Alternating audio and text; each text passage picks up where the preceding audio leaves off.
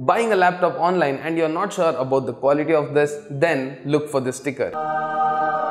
If you have this sticker, the quality will be amazing. Trust me, go for it. This is known as the Intel EVO certification. Just like for the water resistance, we have IPX rating. For industrial standards, we have ISI rating. For the quality of the laptop, we have the Intel EVO certification. This was a project bought up by the Intel. The certification is given to a set of laptops which have a particular features and a particular quality and a particular performance to match up with the everyday workflow itself. For the processor, it should be running the latest 11th gen Core i5 or i7. Preferably, it should be running the H-class processor, which consumes very less power. The latest update is it should be including the 12th generation of the processor, which is coming out really soon. Moving on further, for the RAM, we should be having an 8GB dual channel configuration.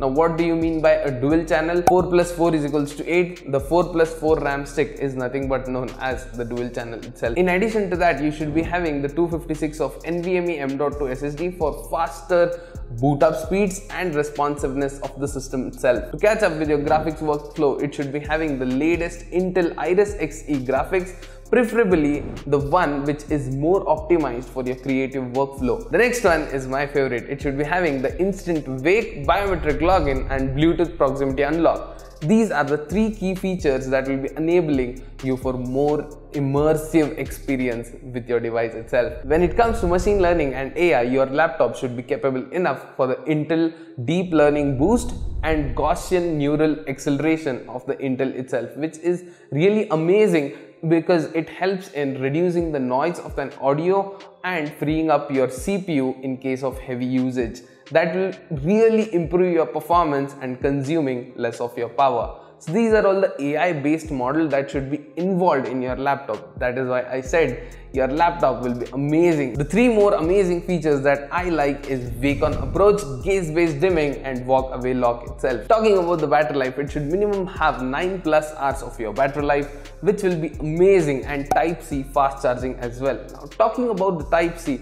it should be having the Thunderbolt 4 ports, which will enable your charging, your addition docking station and one cable connectivity with all of your peripherals what you require. Talking about the connectivity, it should be having the Wi-Fi 6 card to connect to the globe very instantaneously. Talking about the form factor, it should be ranging from 12 to 15 inches in the last edition. 16 inches is the latest addition to this series itself.